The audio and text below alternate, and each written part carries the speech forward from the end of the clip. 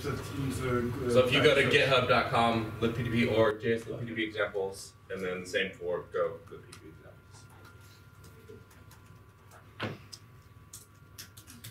So we should either choose JS or Go depending on our yeah, depending, you'll probably get the most out of it when we break out, because we'll be only going through a few of these, but you can feel free to pull it down and go through them as we talk through this. Pick the one that you're most comfortable with, just because we'll be going through a lot of the concepts. So if you work the most in the browser with Go, pick that. So while everybody's doing that, we'll go over some basic concepts and start talking through things. So what is libp2p? So we got the World Wide Web back in '91, which is 28 years ago. And building networking into applications still kind of sucks. If you want to do that distributed or peer-to-peer, it sucks extra hard. So ultimately what we want to do is be able to create a library where we can just pull in the bits that we need for our specific use cases for our applications, and then focus on actually writing our application code and not have to worry about the network stack. So this is ultimately what we're trying to do with libp2p. We're trying to make that easy to just pull in a networking layer and then call it a day. libp2p is the networking layer that IPFS uses. And ultimately, it's just a composable, modular networking library. So if you go to libp2p core, there's usually not a whole lot of logic there, because it's piecemealed in from all of these different modules that you can just bring in and bundle. So what are we building today? So this is the browser version. We're building a chat app. By the end of the course, we'll be using PubSub to go through and send chat messages across to all the available clients. And we have basic chat metrics being passed over PubSub as well to just kind of show connected peers.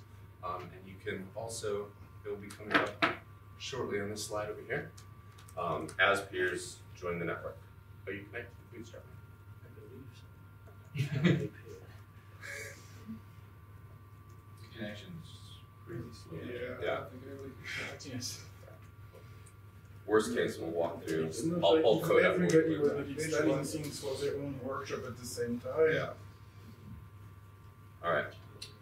So another chat app. Why are we building a chat app? Even a basic chat app is going to let us walk through a lot of the problems that we have with building distributed systems, just connecting to the network. How do we encrypt connections so that we can make sure that our chat data is safe? How do we create our own chat protocol? This is something that a lot of people get hung up on when they're building libp2p, is creating their own protocol. How do we reuse connections? If we want to go through a myriad of using different protocols, DHTs, PubSub, direct messaging, identify, we don't want to create connections to peers every time we do that. We don't want multiple connections to peers, so how do we reuse the connection that we have? We're also going to talk about discovering peers. It doesn't do us very good to be distributed if we can't find peers on the network. And then if we do find peers, how do we connect to them if they're netted? So talking to browsers, talking to people on home networks. A lot of people will, when they're playing around with IPFS, they might do that at home, and most homes are behind nets.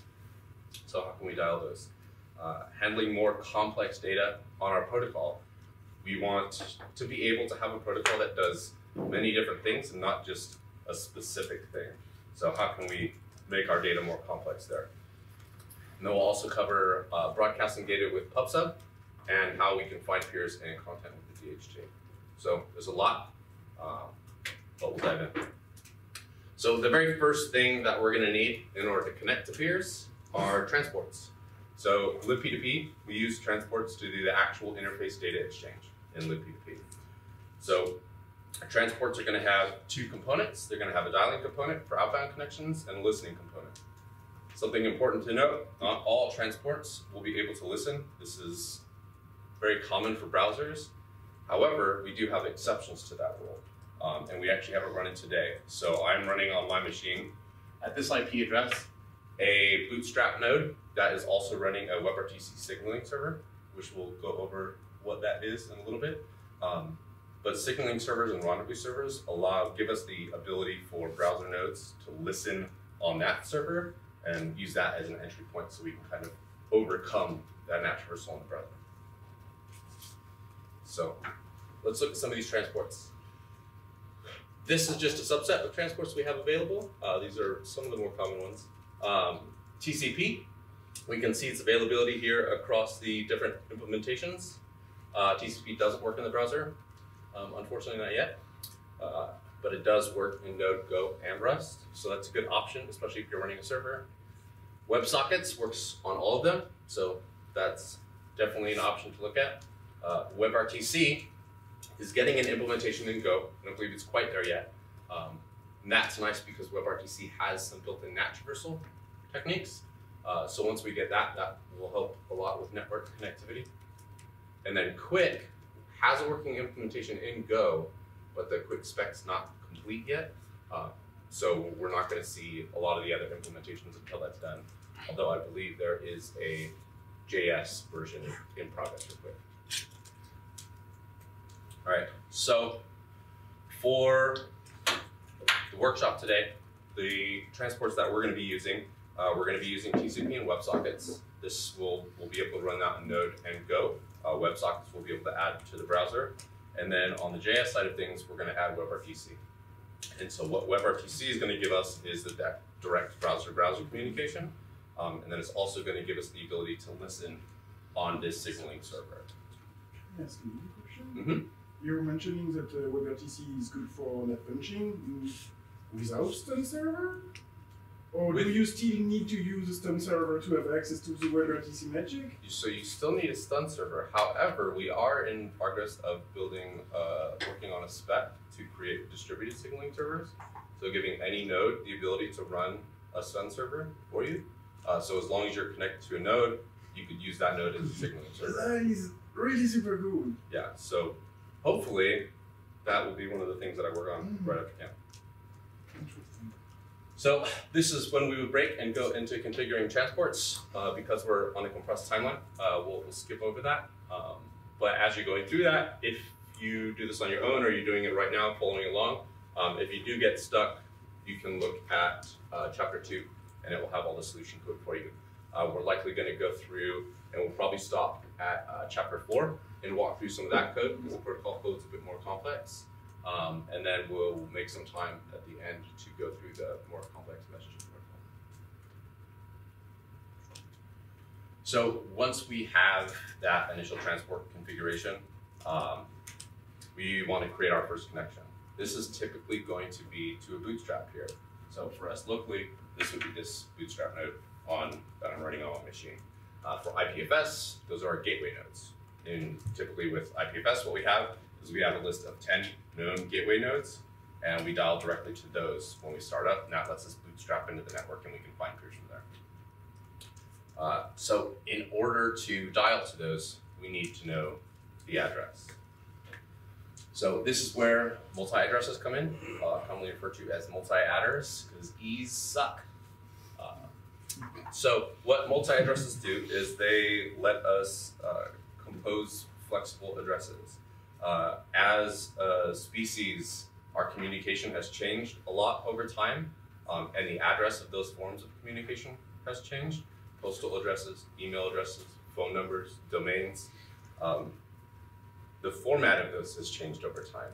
So what we need to do is we need to create a flexible mechanism that we can describe addresses over time as we get Bluetooth transports, if we get radio transports, whatever those look like. How do we make sure that we have a flexible form of describing that? And that's what multi-addresses aim to do.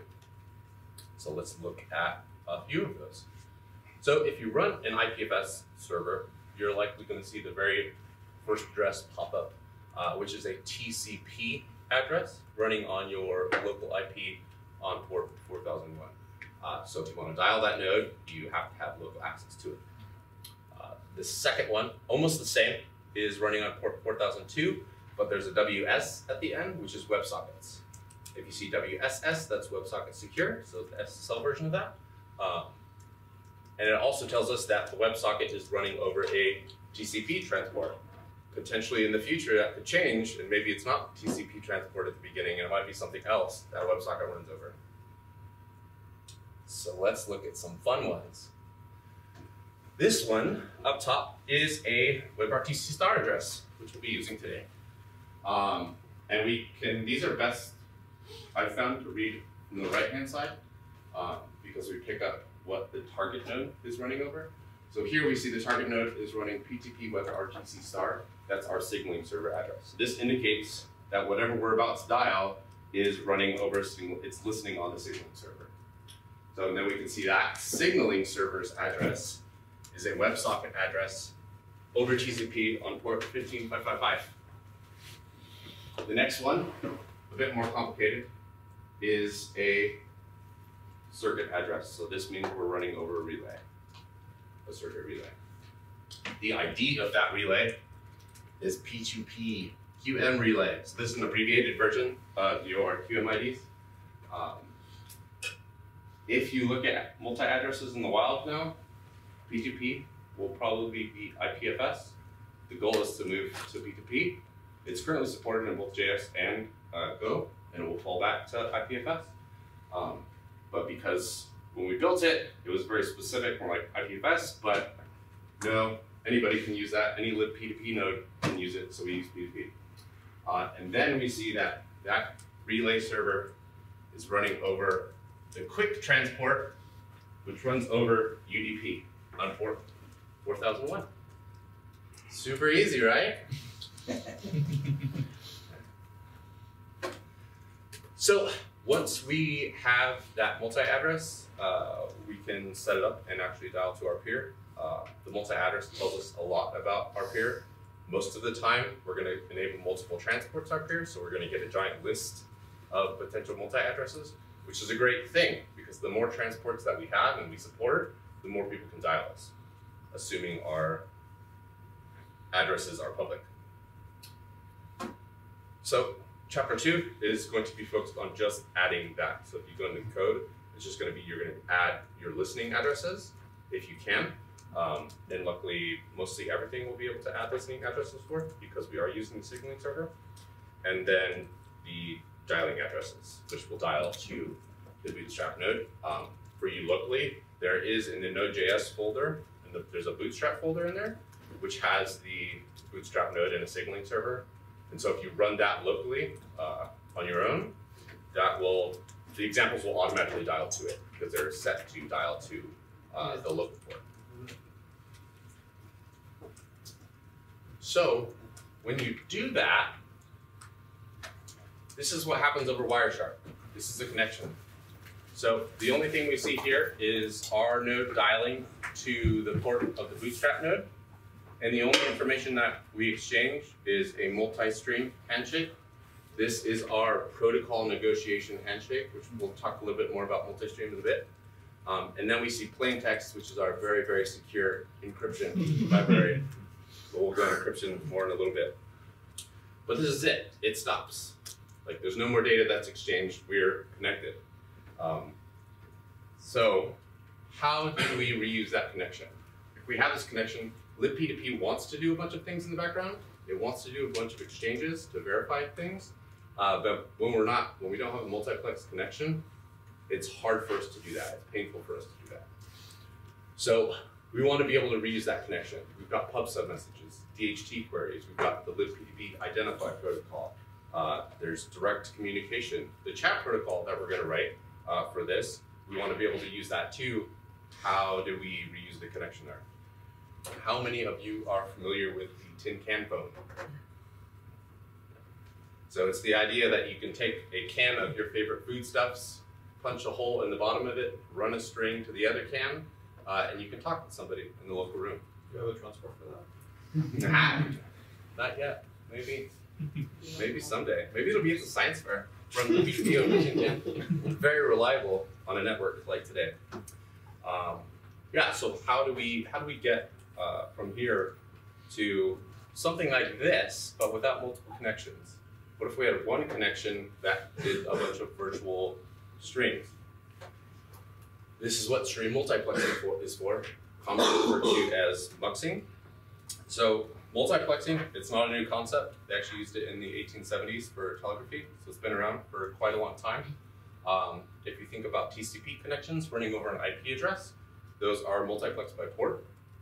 Telephone lines multiplex phone calls by historically by frequency of the phone. So if you were calling your neighbor down the road, they would operate on a different frequency than somebody else using the line. And as soon as we had too many people living in a space with not enough lines, eventually we ran out of frequencies and we had to add more telephone lines. libp2p multiplexers don't work the same way, but they do a similar thing. So for example, multiplex or mplex, it does this by prepending data in the stream with the stream identifying header, as well as the length of the content that you want to send. So when we go in and we send a chat over the wire, we say that chat message is 100 bytes. What we do at the very beginning of that, we say, okay, let's create a new stream. We'll call the ID of that stream 5. We're going to send a message of 100 bytes, so we say it's going to be 100, and then we tack on our message. We send that over the wire, and when we read that in, we say, okay, this data is going to stream 5. There's 100 bytes of it, so I'm going to read the next 100 bytes, and then I'm going to stop, and I'm going to pull that in and send it. This way I don't chew in to the next message on the stream or on the connection, because it might be going somewhere else. So muxers that we currently have available, mplex is the most widely supported. It's in JS, Go, and Rust. Yamux is in Go and Rust. Speedy, JS and Go. Quick has a built-in multiplexer, so only Go has that support right now. And then Muxado is also in Go. Again, you can bring multiple multiplexers to libp2p. You can configure multiples of those. The advantage there is perhaps not all nodes are going to speak the same thing. Like we talked about, a varying degree of support here, and some multiplexers are more performant than others. So if you bring multiple multiplexers, you're going to have more options going forward. This also helps with upgrading network over time. As we add support, we can slowly deprecate support rather than cutting off a huge chunk of the network. So chapter 3 code is going to focus on both muxing and encryption. But let's take a second and go back to Wireshark and look at what happens if we just enable multiplexing. No other change in the code. This is what happens. If you see up on the right-hand side, there's a scroll bar. So we still have our multi-stream handshake, and then we have our super secure plain text, and then we negotiate mplex, which is our stream multiplexing. As soon as we do that, a bunch of crap happens. We negotiate circuit relay. We send over IDs, so we're letting each other know what protocols we support. We're negotiating DHT relays to determine what we support. Ideally, this would be a lot shorter. Right now, the multi-stream 100 protocol negotiation is pretty inefficient. We have specs that we're working on for multi-stream 2 that should hopefully make that much shorter so we can get all the information we need in much less conversations. But yes, this is just enabling multi-stream, the multiplexer. Something you'll notice here, all of this data is free to look at over the wire, not the best. Our plain text is failing us. So how do we encrypt that data so we can see it anymore? Luckily, libp2p, you can bring whatever encryption framework you want. Currently, SecIO is our most supported. That's supported by Go, JS, and Rust. TLS 1.3 has support for Go's out now. As we get more support, we'll likely migrate away from SecIO over to TLS 3 or one of these other encryption. Some people are working on noise for that, and then the quick transport also has built-in TLS encryption support. We originally built SecIO, just as a quick history overview, because of needing central authorities to do certificate generation. That doesn't work very well in a peer-to-peer distributed network. So we rolled that until TLS 1.3 comes out. And I believe it's almost there for JS. So hopefully we'll have that soon. And again, in chapter 3, we'll deal with encryption. So as you go through chapter 3, it will have stream multiplexing added in there and encryption. And if you get stuck at any point, check out chapter 4 for the protocols.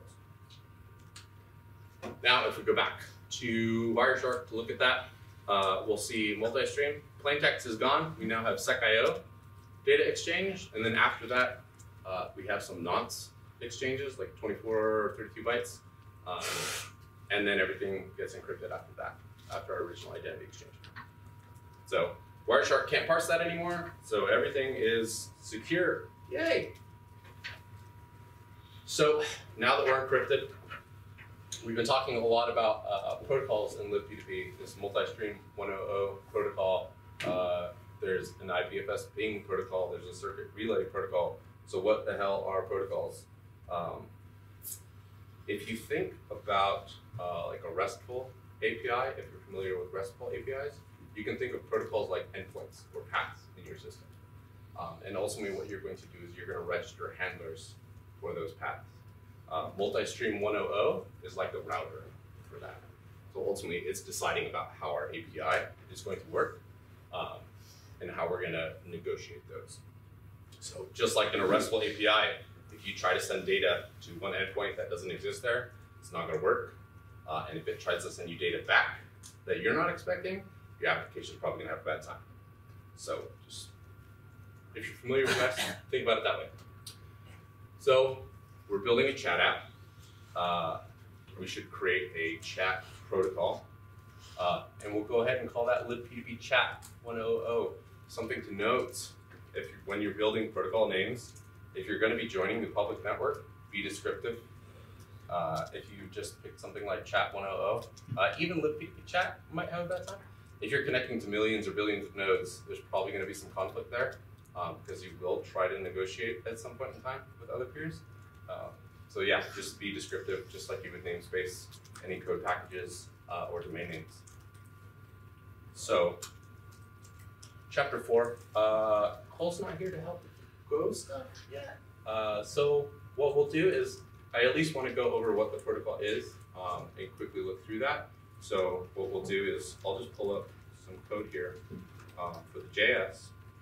And if you want to follow along on the Go code, feel free to do that.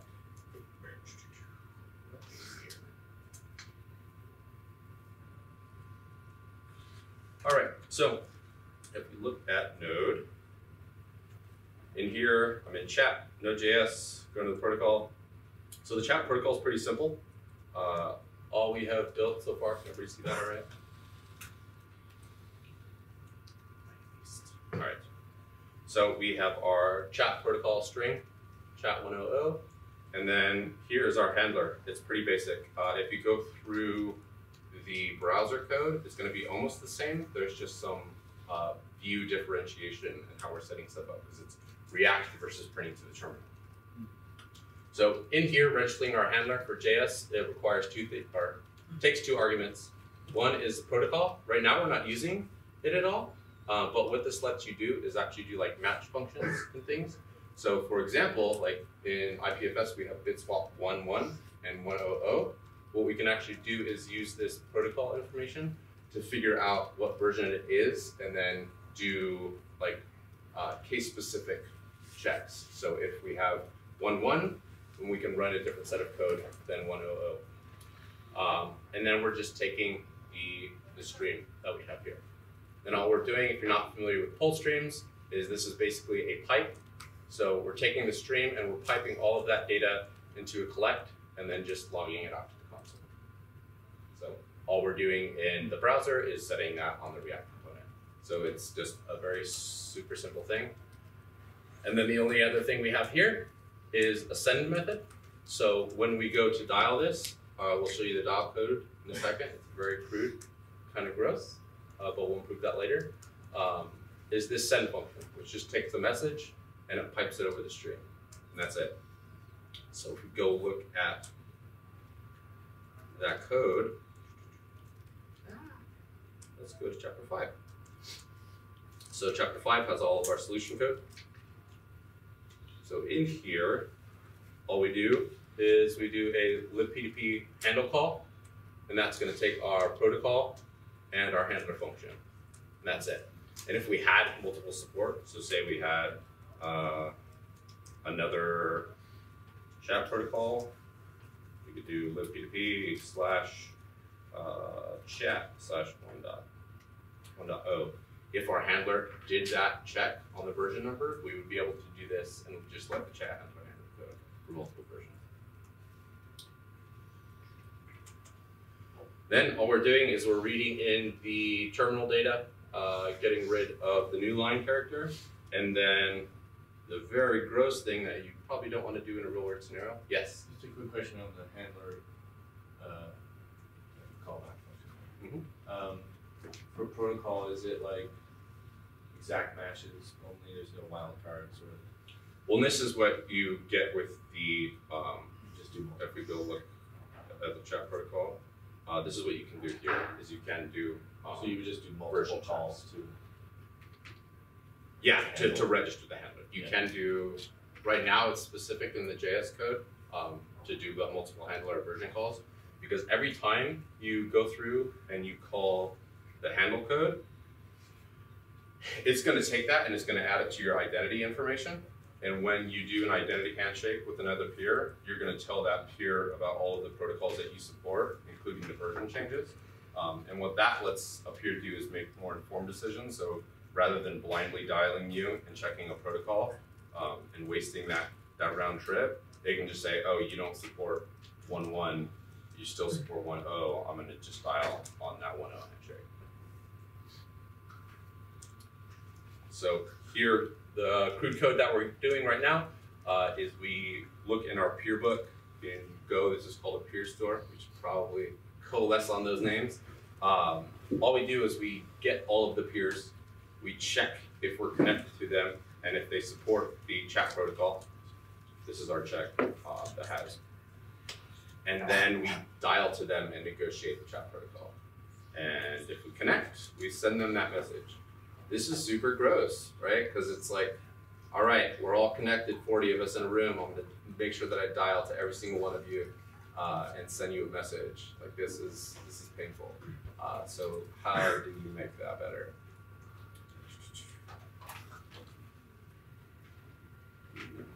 Not that, this one.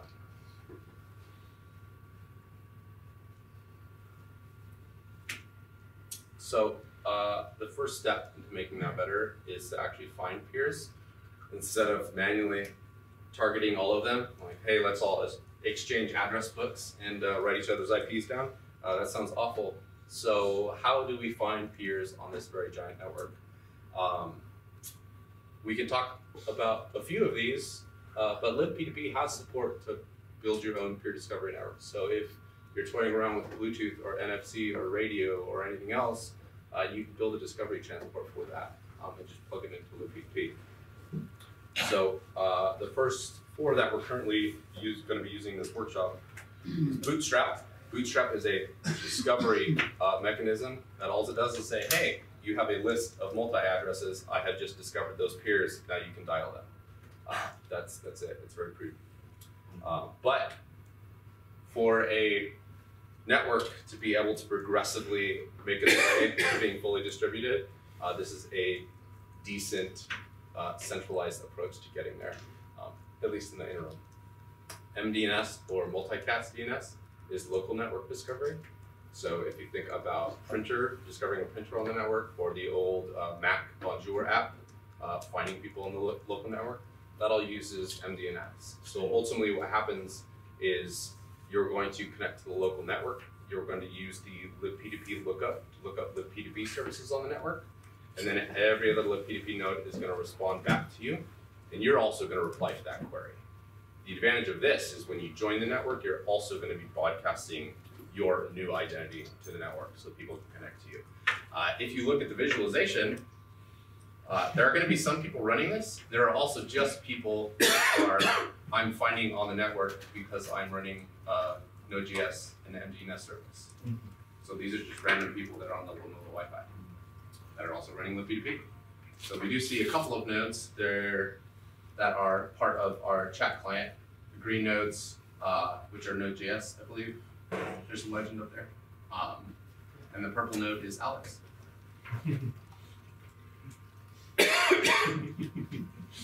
So if you do make your way, or you happen to jump into the chapter 8 and start that up, you should be able to chat with Alex if you join there or running MDNS. So the DHT we'll talk about right after this because it's a bit of a thing. but we'll talk specifically about the random walk component of that. And then we have rendezvous servers. So for this, we're using the WebRTC signaling server. We also have a WebSocket rendezvous server. Not only does the WebRTC signaling server allow us to negotiate and get direct dials, but it will also tell us about every other peer that's connected to it. So it also acts as a peer discovery mechanism, which is nice. So let's talk about the DHT random walk. This is a very useful discovery mechanism once you join something like the Bootstrap nodes. So the way the DHT random walk works is ultimately you're going to do a query on the DHT. If you're not familiar with the DHT, it's a distributed hash table, just a big fancy key value store, basically. So what we do is we're going to create a random peer ID. We're not looking for anything specific. We're just going to create a random ID because we don't want to find anything on the network. We just want to find other peers on the network. So we create a random ID, and for simplicity, since QM IDs are hard to keep in your mind, we'll just say Brandon. So we create a random ID of Brandon. We're going to look for that peer. So the first thing we do is we look at all of the peers that we know. Are any of them Brandon? Hopefully not, because we just made up this ID. If we got that kind of collision, we'd have bigger problems, but we shouldn't get collision like this. So what we'll do is we'll look at all the peers that we know, and we're going to find the peers with the closest ID to Brandon.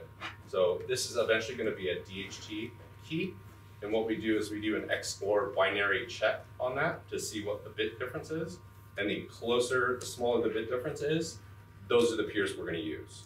So if we look at our group of 6 here, we check our 5 peers and we see that Alice and Bob have the closest IDs to Brandon. So we'll go ahead and say, okay, I'm going to query Bob. Bob, do you know Brandon? Bob says, no, I don't know Brandon, but I know Brenda, who has a closer ID to Brandon. So this is how we discover Brenda. And this is how the DHT random walk works, except at a much larger scale. Like a DHT random walk query is probably going to query between 100 and 200 peers. Yeah. So we're going to continue down that query until we can't find anybody that's closer. So this is why we end up querying so many peers, because we just keep asking and asking and asking. The JS DHT will query 40 peers in parallel right now, because ultimately we don't go down one path, we go down many paths, and we do that recursively until we get no better results. So, just like transports and multiplexers, discovery works best when you bring many of them. If you just bring Bootstrap, you're probably going to end up here, the first one. Like, yeah, we know this Bootstrap node, that's not super helpful.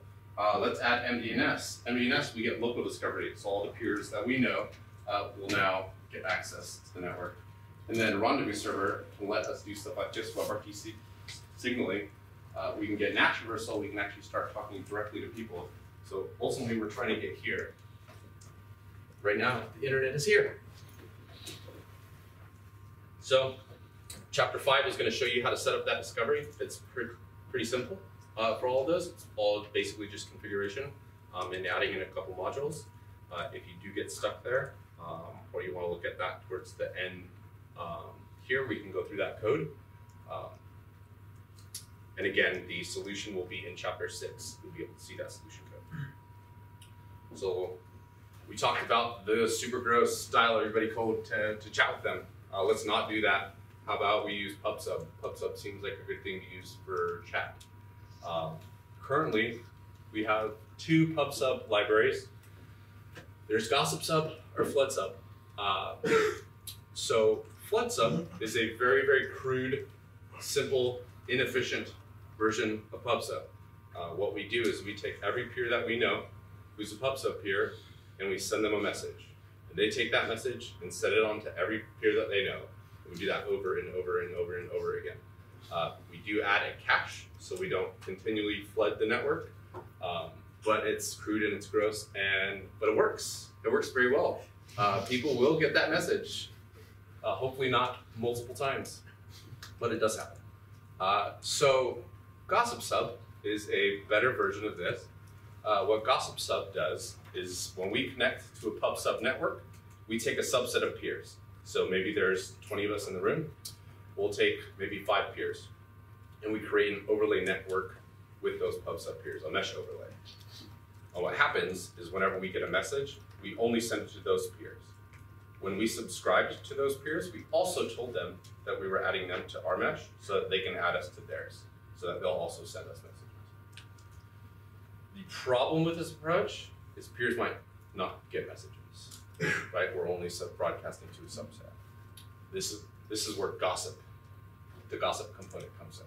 So what we do, in addition to sending messages to our mesh, is we pick random peers who aren't in our mesh, and we broadcast them metadata about recent messages we've seen. So we might say, hey, I've just sent these 5 message IDs. And they'll say, oh, I haven't seen 2 of those. Give me those messages.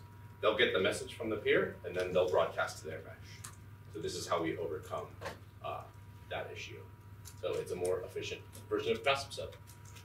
So why would you use flood-sub? Support right now is the only real reason. Currently, JS and Rust have implementations in progress. Hopefully we'll get them soon. So this is why you would use flood-sub. The advantage for all you Go folks is that you can use gossip sub right now, and it will fall back to flood-sub for all your peers who don't speak gossip sub. So win-win. Yeah, Go. Yeah, so chapter 6 deals with getting rid of that super gross chat client code, and we'll look over that at the end. I just want to make sure that we get through the rest of the content, and we can go over what that transition looks like and how we just switch over to using pub/sub. So part of pub/sub is going to introduce messaging, like protobuf messaging. So we're chatting over pub/sub. That's great. We actually are exchanging messages using protobuf. If you're not familiar with protobuf, it is a data serialization, deserialization library, just like JSON or CBOR. You don't have to use protobuf. You could use JSON or CBOR. Just most of the libp2p protocols today currently use protobuf. What protobuf lets us do is take data objects, serialize them, send them as binary or bytes over the network, and then turn them back into objects, and that kind of looks like this. Currently, we were just sending, in chapter 6, we're just sending messages over the network. That's not terribly good use of like one protocol. So how can we make this a little bit more complicated? Well, in libp2p, we do this with protobufs. So you can see here, as we're using in chapter 7, and the node code will also, the JS code will also have an extra request type. So we add request types here. The first one you'll see is send message, and that's just our basic message data that we're sending. This is our data, our chat message, when we created it, and then a very basic ID for the chat. We also do an update peer request. So we add the ability, if you are using chat, you can do, and you are in chapter 8, you can do /name and rename yourself. While this isn't a terribly good way to change your name, because if anybody joins pub/sub later, they're not going to get your name changed, this at least shows you how you can go about doing multiple request types. So we'll look through that code at the end here and see how we're handling that, the different case of the request type coming in. So we'll go over that shortly as part of chapter 7. We'll walk through that code. But quickly, we're going to talk here about subnets. So we have our chat protocol. We want to chat with each other. Say there's 30 or 40 of us in this room. Now we all go home and we want to chat with each other. If we join the public network, how do we reliably get chat to one another? If there's a network of millions, how do we make sure that the 20 of us are getting each other's messages? Do we go back to this thing and manually dial each other? Or do we just use pub/sub and hope that our chats make it across the network to one another in a timely fashion? Probably neither of those. So we can actually go back to the DHT. In addition to being able to find peers and storing peer information, DHT also stores a content provider. information. We store provider records. So an approach to this, not the only approach by any means, but an approach to solving the subnet problem is we could use the DHT, this similar concept to the random walk, to store a provider record. So instead of randomly querying for an ID, what we could do is take our chat topic, libp2p chat 100, we could turn that into a DHT key and do a query to find the closest peers to our DHT key. So we go out, we do that random walk that's no longer random, we find the closest 20 peers on the network to our topic, and then we tell them that we're a provider of that topic. So when we subscribe, we can broadcast that, we can set it, we can also query to find other people who are providers of that chat topic. So we could go query out to the network, find that information, now we can dial each other. What this gives us the ability to do is we can create a mesh overlay, chat overlay network, in addition to being connected to the broader network. And this is going to be an important part of distributed systems, because if you just blindly connect to the network and broadcast information, you're probably not going to be able to reliably exchange the information that you want. Ultimately, in a distributed network, we need to be able to create areas of concern or things that I care about. I want that information. So we want to create overlay networks. This is a possible way of doing that. So we can take our chat topic, register, unsubscribe, and query unsubscribe, and then create overlay network. There's not any code currently in libp2p that manages overlays, but that is something that we probably want to look at. And I think we're doing a deep dive on connection management later today. So if anybody's interested in that, come join and we can talk about that. So that's the end here. We have 9:15. All right, we've got like 20 minutes, so we can go back and walk through some code. Does anybody have any questions on any of the topics when we do that? I understand this is all scope for libp2p, but does standard IPFS know, like, is it just able to run this stuff also? Like, does it have libp2p in the back and I can just use that? Yes, yeah. So there, Brendan, B5 talked about this in his lightning talk yesterday about getting access to like the host in Go to be able to do this. Okay. In JS, you can just access the libp2p object on it. If you are running like a daemon or you're running CLI, you would have to look at another way of doing that. But if you're running the IPFS code, you can get access to the libp2p object. And similarly, I can talk to anyone who isn't there, basically, and stuff like that. Yes, yeah. So these might be IPFS nodes, not just libp2p. Another question about this approach of using the DHT to find people interested in a topic. I don't really understand why I have to go to the DHT. Isn't that exactly what Gossip Sub is supposed to do for me? Like I say, I have a topic, I want to have only, or want to communicate with people that only are interested in this topic. Isn't that what Gossip Sub is supposed to do for me? It should do that, right? It's getting to the peers on the network. I noticed some difficulties there as well, but at the end of the day, you would expect that any interaction with the DHT that's necessary would be done by Gossip Sub. So, Thumbs Up, please make sure I can communicate with people which are interested in this topic. Yeah. So you shouldn't have to go all the way to the DHT as an application developer, I would say. Yeah. Sometimes it's necessary, but right. And ideally, with and I think that's something that we want to add to libp2p in general, because not everybody's going to be using Gossip Sub for what they need to do. So how do we create those overlays in general for libp2p so that application developers don't have to worry about that? So that's something that we want to work on as well, so that we get that mesh overlay behavior that Gossip Sub has for other content that's not Gossip Sub.